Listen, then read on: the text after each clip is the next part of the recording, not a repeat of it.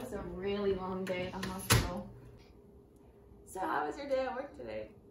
Well, let me tell you all about it. So you remember Mr. Vincent? Yeah. So he came in today and he had this mystery rash all over his... Whoa, whoa, whoa, whoa, whoa. You guys are totally violating HIPAA laws. Who's Hipaa? Does he have the mystery rash too? No. HIPAA's not a person. HIPAA is Health Insurance Probability and Accountability Act. Oh. So what does that mean? It pretty much means that if you see something at the hospital, you can say what you saw, but not who you saw. Oh.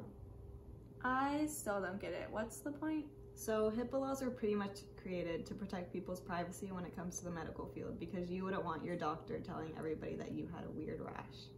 Right. And this is no joke. If you get caught violating HIPAA laws, fines can range from $100,000 to $50,000. Oh, okay, I get it now. So I won't tell anyone else about Vincent's mystery rash then. Yeah, so just remember, if you're ever shadowing or working in a hospital, you're never supposed to violate the HIPAA laws. You always need to protect someone's privacy. Got it. Got it.